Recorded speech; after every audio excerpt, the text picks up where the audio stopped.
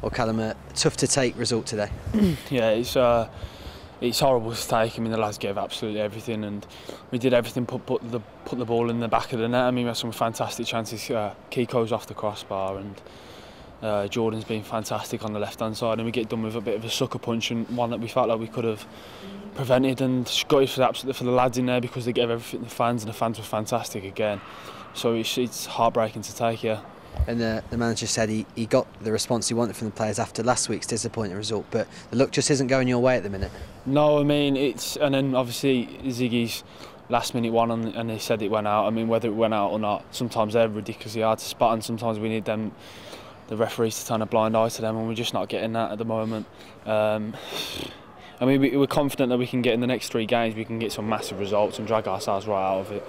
And I think we're more than capable of doing that. We've got some good players in the team, some great character, and the lads will never stop going. And we'll go on Tuesday night.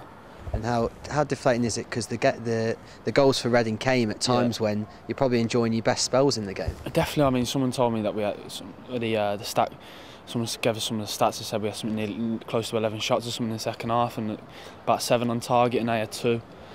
And we could have took some pressure off ourselves if we scored early on in the second half and then sat back a little bit and maybe got the 3rd. I mean, and that's just the thing that we need to prevent and start doing more now, getting the goals earlier and taking some of the pressure off ourselves, because we're just building it a bit on ourselves, and it's not good, and when that goes and happens, it's horrible.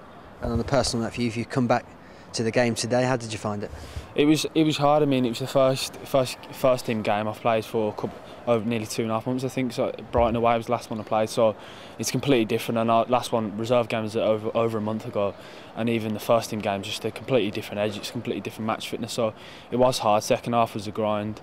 I gave everything. Obviously started left back, which was just happy to be back in the team. So but it was good to be back, but not the result I was hoping for. Hopefully you'll keep your place ahead of what will be a massive game now on Tuesday night at Millwall. Definitely. I mean, hopefully I've done enough, but the manager needs to pick a team to win the game, and it's a massive result, and I think we can go there and win, and hopefully I'll be a part of that.